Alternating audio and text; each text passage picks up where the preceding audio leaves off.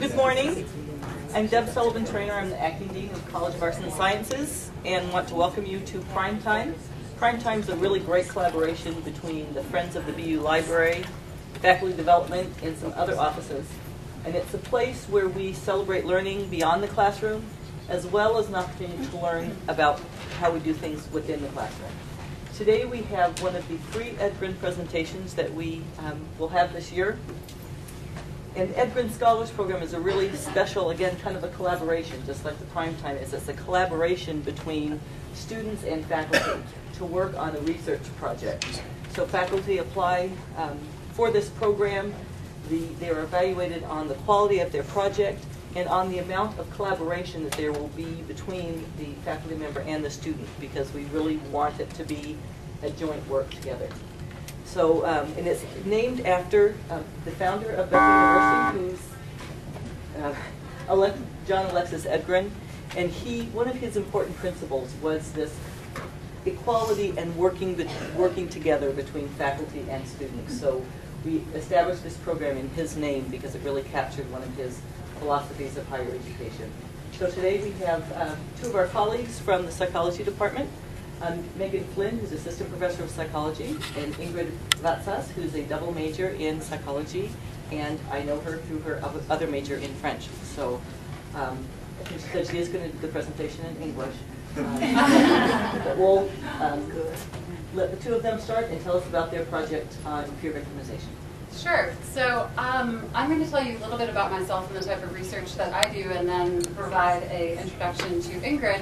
And really, she's going to do the majority of the presentation today, and I'll chime in wherever I see fit. And she has asked that you ask your questions as they come about, so you don't need to hold off on asking the questions until the end. So my research falls in a field called developmental psychopathology, and in particular, I study predictors and consequences of adolescent depression. So we know that, as Ingrid will tell you, the transition to adolescence is a really critical time to study the onset of depression. We know that rates increase dramatically, particularly for girls, and that the best predictor of a later episode of depression is having one during adolescence. So it's a really important time for both intervention and prevention efforts.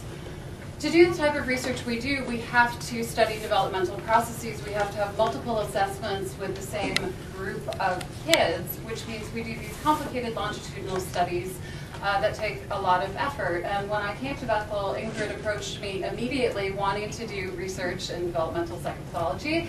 And we didn't have any then, and we've done a lot of work since. Ingrid has done a tremendous amount of work helping organize a study that we have going on right now with middle school students.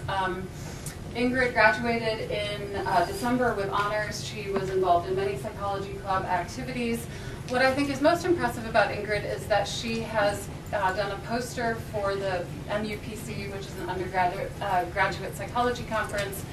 She did a national poster for an undergraduate psychology conference. She got a poster accepted at a professional conference that we go to, we as faculty members, and her fourth project involves what she's going to tell you about today, which is the research that she did with the Edgren Scholars Award. So with that, I'll let her jump in. Thanks, Megan. As Megan said, I'm Ingrid Vatsaas from the Department of Psychology, and the title of today's presentation will be Interactive Effects of Stress Responses and Peer Victimization on Youth Depression. So first, just to define some terms, I know there are a lot of non-psychology majors here. One of the big terms is peer victimization, which you might know better as bullying. It's kids victimizing other kids. And we have two main types of victimization. There's overt victimization, which is your classic form of bullying, kicking, pushing, hair pulling, that kind of stuff. There's also relational victimization, which is more verbal, or like, I'm not going to sit with you at lunch, I'm not going to talk to you, you can't come over to my house after school, more of that type of victimization. Now, there's two ways to look at this. You can look at overt and relational victimization apart, or you can look at them together, which is what we're going to be doing in this case.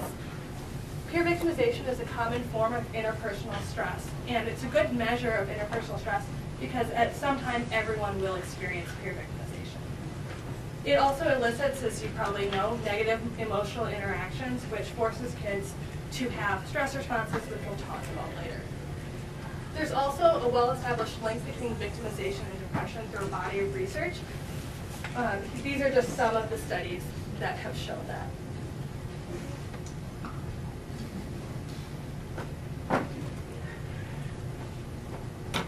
The first relationship we're going to talk about is stress responses and depression. So stress responses is just simply how do you respond to stress? And in particular, we're looking at interpersonal stress with peer victimization. So there's voluntary and involuntary. So voluntary is when you're choosing to do something or effortfully trying to do something, whereas involuntary is when it's happening on its own. Engagement, and then there's engagement and disengagement. So engagement would be confronting the problem head on and interacting with it, whereas disengagement is backing off and ignoring the problem. There's a robust effect of maladaptive coping and depression, meaning that less voluntary engagement, which is considered the adaptive or healthy type of coping, is associated with more depression, and more involuntary and disengagement responses, which are considered unhealthy, are associated with more levels of depression. So these are the 4 types of stress responses we'll be talking about: voluntary engagement, voluntary disengagement, involuntary engagement, and involuntary disengagement. The first type, this is our adaptive coping form, the form that's considered healthy, is voluntary engagement, which includes problem solving, seeking help or advice, emotional regulation, and positive thinking. The next 3 types are all maladaptive or bad forms of coping. Voluntary disengagement includes wishful thinking, denial, avoidance, and distraction. So to remember this is a student or a child choosing not to interact with the situation by distracting himself or avoiding the situation. The next type is involuntary. So the student is not choosing to interact with the situation, but is anyway. This includes rumination, or thinking about something over and over, intrusive thoughts, emotional arousal, and impulsive action. The last type is involuntary disengagement, and includes emotional numbing, inaction, and escape, and as well as cognitive interference. Our main research questions for this project were, does victimization predict depression over time? We know that they're correlated, but we wanted to see if there was a pattern of one predicting the other. Another is, do adaptive coping skills protect against depression, and do maladaptive coping skills contribute to depression? And one thing we know from a large body of research is that the transition to adolescence is very important, and rates of depression increase dramatically during this time, which is what Megan said. Also, adolescent episodes predict subsequent episodes later on, and this is a critical period of intervention and prevention of depression. So just to give you a quick project overview, as Megan said, this is a longitudinal study that started when our students were in 6th grade, and Megan hopes to continue until they're in 8th grade. So we're going to look at a 3-year period. And we're hoping to learn more about early adolescence and the transition in middle school as a whole. And overall, we're just looking how do these variables change and how they interact. My particular interest is in victimization, which is what we'll be talking more about. With our method, we were able to go into a suburban middle school and through a survey, the Qualtrics survey software, interview all the students in that particular grade level. The first phase of the project, phase 1, was in January of 2012 when the students were in 6th grade. And phase 2 was this past December when the students were in 2nd grade. Now with the Edgren grant, we were able to bring students in over the summer and have kind of a second phase, but not all students were able to participate in that because of limited resources. So these are our 3 phases of the project so far. The measures we used, obviously we used many more measures in the entire study, but we're just going to be focusing on 3 today. The first is the social experience questionnaire, which looks at victimization and assesses the occurrence of overt and relational victimization on a 5-point scale, from never to all the time. So an example of questions would be, how often does a friend who is mad at you ignore you or stop talking to you, which is an example of relational victimization, or how often do you get hit by another kid, which would be overt victimization. So for the overt scale, we have 11 items with a reliability of 0.90, and for relational victimization, we have 10 items, also with a strong reliability. Yes, Andy? So on this, it sounds like this is looking at victimization originating within the the school environment or from friends and peers? Yes, and that's actually a good question. Something specific about this questionnaire was it asked only at school. We're not interested in siblings picking on another or kids in the neighborhood, only at school. So not family sources? Exactly. Okay, like in the ACEs study from the CDC, that kind of. Yeah. Good question. And as I said before, there are two ways to look at this. You can look at these separately, but we chose to look at these together. So students will have an overall mean victimization score that we'll look at later. The next questionnaire is the responses to stress questionnaire, which measures coping, voluntary coping and involuntary coping response. So it distinguishes engagement versus disengagement coping, and the participants responded on a 4-point scale. This particular measure has a high reliability in use samples and convergent validity with other coping measures, which means that it's measuring what it's supposed to. So there are 4 subscales of this measure, and they're the same 4 types of coping we talked about before: voluntary engagement, voluntary disengagement, involuntary engagement, and involuntary disengagement. So they obviously have different items and greater reliability, but overall we had a good reliability in this. The last questionnaire is the short mood and feeling questionnaire, which measures child and adult depression, adolescent depression. And this is actually important because depression looks different in children and adolescents than in adults. So this is a 13-question questionnaire with established reliability in this sample. The reason there are 2 reliabilities here is we actually looked at 2 different time points for depression, which I'll talk about again later. And this particular measure has been shown to distinguish between clinically depressed and non-depressed kids, which again is just another sign that this is a good measure that we can use. So going into our analytic approach, our first research question was, does victimization predict depression over time? And in this sample, no, it was not significant. But the small sample size meant that we weren't able to look at gender differences and the different types of victimization. So perhaps later on in the study, when we have more data, there will a pattern will emerge. So we chose to look at moderation, which is when a third variable determines the relationship between 2 other variables. And we decided to look at victimization as a moderator. And we hypothesized that the relationship between stress responses and depression would be different between high victimized groups and low victimized groups. So just to explain moderation, this is an example. So if you have these 2 variables, you can see that in this example, this is boys and girls. So you can see that there's a different pattern in girls than in boys. And this means that whatever this third variable is explaining or moderating the relationship. So this is an example of a categorical moderator.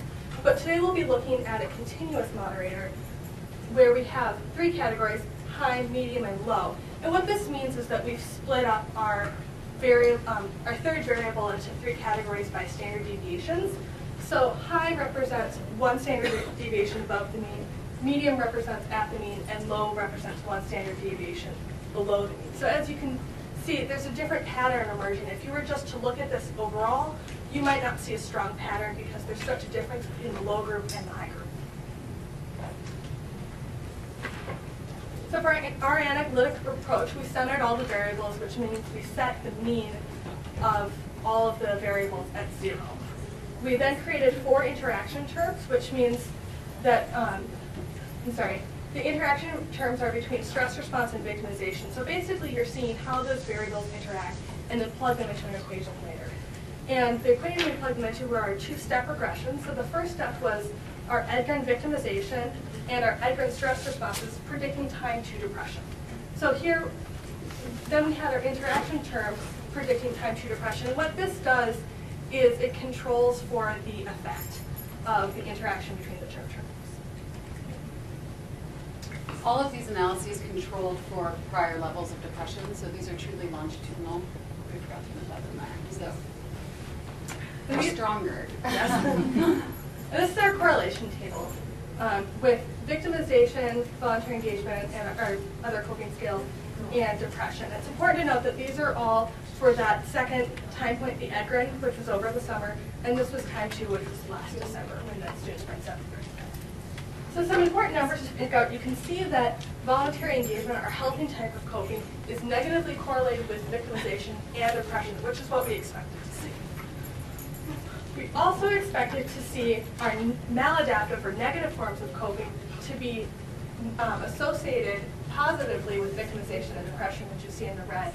And our voluntary disengagement coping was not significantly correlated, so I won't be showing you a graph for that subscale. Next up are the graphs. I'm just going to explain them first so you're not confused. The stress response and the victimization was divided into 3 groups because they are continuous variables. So there's high, medium, and low. Again, high is the 1 standard deviation above the mean, medium is at the mean, and low is 1 standard deviation below the mean, which allows us to graph a continuous variable like this. This first graph is voluntary engagement, and I don't know if you can read this, but this is depressive symptoms here and voluntary engagement coping going from low to high. And these different lines represent the different victimization groups. So our high victimization group is this dark line, medium is this dashed line, and low victimization is the most dashed line here. And as you can see, there's a different pattern emerging between the different levels of victimization. For a lowest victimization group, this line isn't even significant. But for a highest victimization group, this is a very significant relationship, showing that students who exhibit high levels of this positive coping, as well as high levels of victimization, experience much lower levels of depression than their peers who do not use this positive type of coping. Our next graph is for involuntary engagement, which, if you remember, that's our rumination and impulsive action group. And for this, we've seen opposite pattern emerging, that students who use more of this coping are more likely to experience depressive symptoms. And again, we're seeing a difference between the high victimization group, where this is a significant line, and the low victimization group, where this is a non-significant line. Finally, we have our involuntary disengagement group. And as you can see, this graph is different from the rest because there are very different patterns emerging between the 3 groups. But if we look at the numbers, you can see that for the low victimization and the medium victimization, these aren't significant patterns, whereas for the high victimization group, higher levels of disengagement coping, involuntary disengagement coping are predicting much more depressive symptoms. So what does this all mean? This means our findings show that victimization determined the relationship between 3 types of stress responses and depression. For voluntary engagement, but not disengagement, and for both types of involuntary responses. Also, for victimized but not non-victimized youth, we found that adaptive responses predict lower levels of depressive symptoms, and maladaptive responses predicted higher depression. And the relationship is consistently stronger for youth under higher levels of personal stress. So some implications of these findings is first prevention, that we can teach students effective stress responding, for example, promoting adaptive coping and minimizing maladaptive coping responses. So students are better able to deal with interpersonal stress. Also, this allows us to intervene for victimized students because we know that students who are experiencing higher levels of interpersonal stress are much more at risk for experiencing depression, and their coping skills are a lot more important in these situations. And this can be used to create programs to reduce bullying and aggression. We'd like to say thank you to the various groups who gave grants to fund our project. Thank you.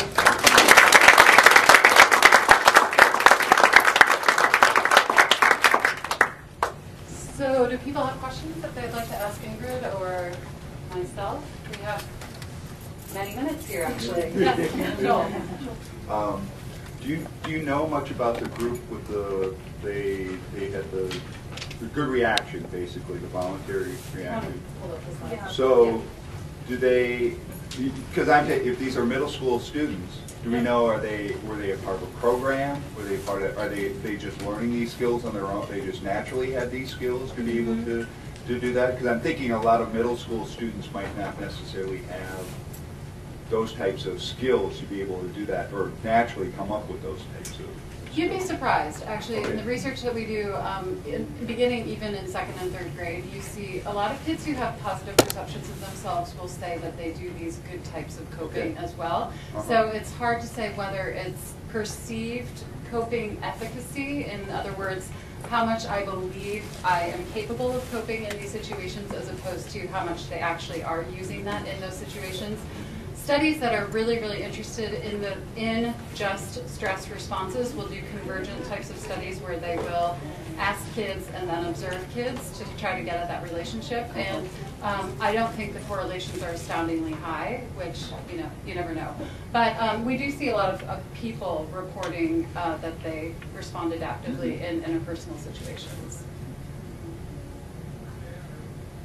Were you surprised at all by like so with the different groups of victimization, where the mean level of victimization was it in line with other studies or higher or lower with the group you looked at? Or That's a good question. I don't know if we particularly looked at that. Well, we had to. I mean, we definitely looked at it at some point. I don't we didn't remember present it. And the comparison to other studies, I'm not quite sure. My guess would be, you know, this is a fairly affluent middle school in a suburban region. It is predominantly white, and I would guess that it would have lower rates, overall rates of victimization than you might see in some inner city schools and stuff like that, but we didn't specifically look at that. And I was just kind of curious because you hear so much about bullying or victimization these days, so I didn't know if it was, you know, translating into higher reporting in studies like this. Yeah, and we have this phenomenon today where we're sort of sensationalizing extreme cases of bullying and aggression, and so we have a perception that there are lots of these very extreme forms of bullying happening all over the place, and that isn't actually the case. We know that bullying is a very common form of stress. In other words, there's almost no kid who will say that they've never been bullied, but the relative rate or average in this school compared to others, I'm not sure. Yeah.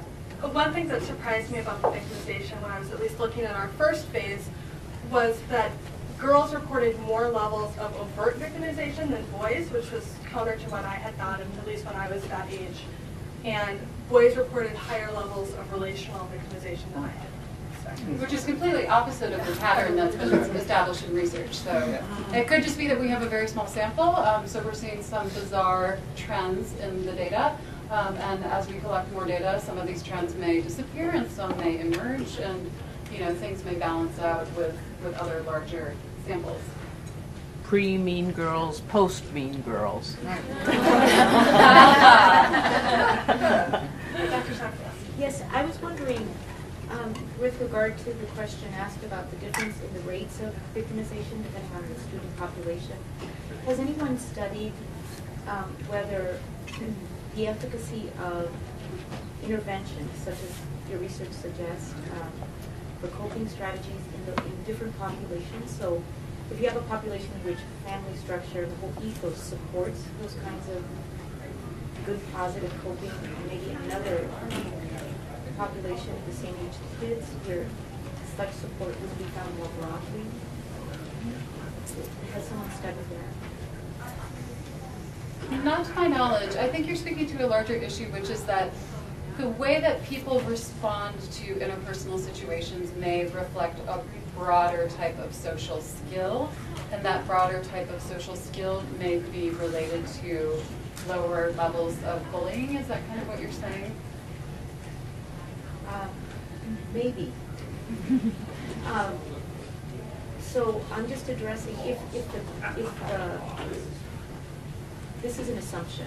So in the school that you studied, perhaps if interventions of the sort that your research suggests might be helpful are taught to the students, there may be social structures in place that support those, where the whole ethos the parents would reaffirm in and so forth. But in places where there's more victimization and perhaps less, more fractured families, Less chaos, cohesion. right? Yeah. Would those? That's the sort of comparison I was asking about, whether someone had studied the efficacy of these approaches with kids. So you're saying, would a bullying prevention program be less effective in a ethos where they couldn't promote these adaptive responses? And there are a couple of large-scale bullying intervention programs out there, and I know that they do take into account kind of family structure, family climate, but I'm not sure if they've also included, you know, this interpersonal stress focus. This is a pretty novel, this measure in particular is very novel, and it's just starting to be integrated across different research paradigms. And I'm pretty certain that a bullying prevention program is focused on bullying prevention and not necessarily something like, how do we cope generally when we have interpersonal problems? But yeah, I could be wrong. My question is just to verify the timeline that you're using here, because your interventions are assuming then that the stress responses come first before the depression. Is that based on the timeline that were the depression symptoms measured at time 2 and then the stress responses at time 1? Or? Everything was measured at all 3 time points, actually. Okay. Yeah. But when you're doing this prediction, you're trying to predict later depression based on earlier stress responses, right? Yes. Coping. Yep, stuff. controlling for prior levels of depression. Okay. Yeah. So you've got the time going for you. I'm just curious about how you're assuming the causality is going in that direction. Right, and you raise a really good point, which is that not only do maladaptive stress responses predict depression, but kids who are depressed respond maladaptively to stress. And so some research by my grad advisor, Karen Rudolph, has actually looked at transactional relationships between depression and stress responses and shown that the paths are significant in both directions. And it does vary by stress response type, and it does vary by gender, which is kind of an interesting finding. But yes, you would expect there to be bidirectional relationships. I don't believe that we looked at these interactions in the opposite direction because we were kind of interested in this idea of victimization as a moderator and predicting depression. For whatever reason, that was sort of the hypothesis that we came up with that we were interested in. But we could look at the opposite direction.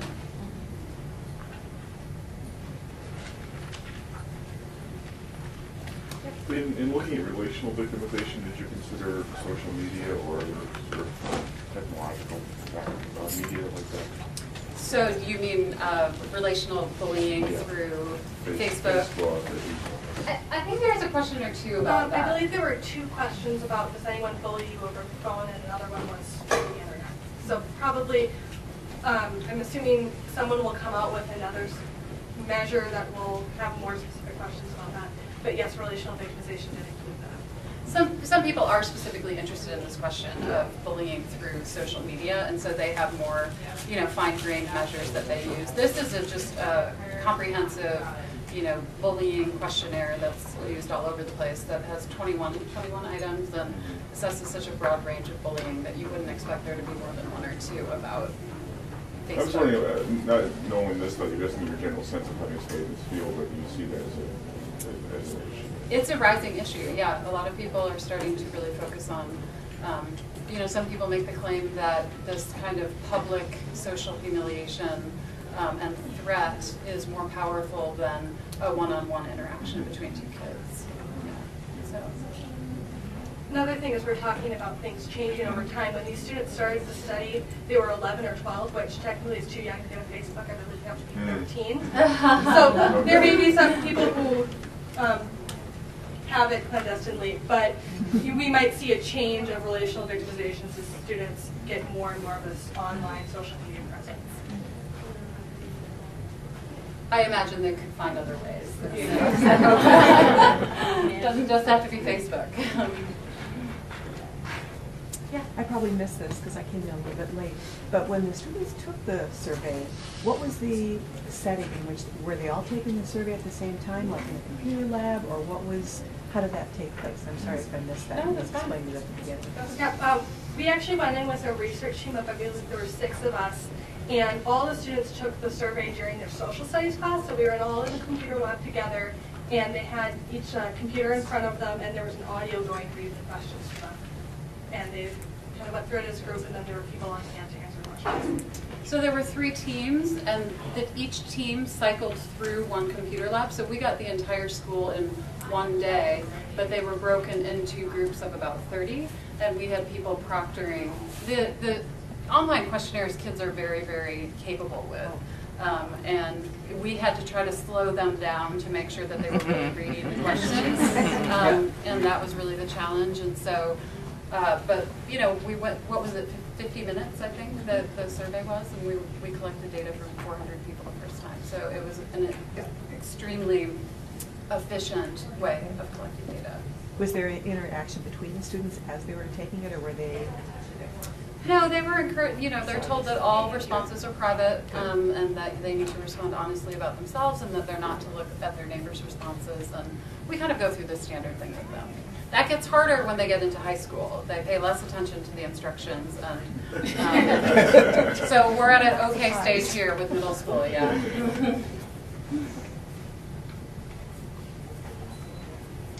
And the victimization in your study is just peer victimization, so Yeah. you're not asking about how do they respond to teachers' mean or... No, but there are questions about that too. Okay. And those are, those get a lot of resistance from teachers. Teachers don't want psychologists coming in and asking questions about, is your teacher mean to you? Because then, who's the teacher with the highest meanness in the school, and did they get targeted by other people? And so we had this issue actually when we were designing the study with, we had to go through school administrators and personnel, and we wanted to look at, you know, quality of teacher relationships, and we were basically told that that would not fly, and that was specifically why. That they didn't want to create a tension among the teachers of feeling that they were being evaluated by the students through our research project. Yeah. So we did confront that issue.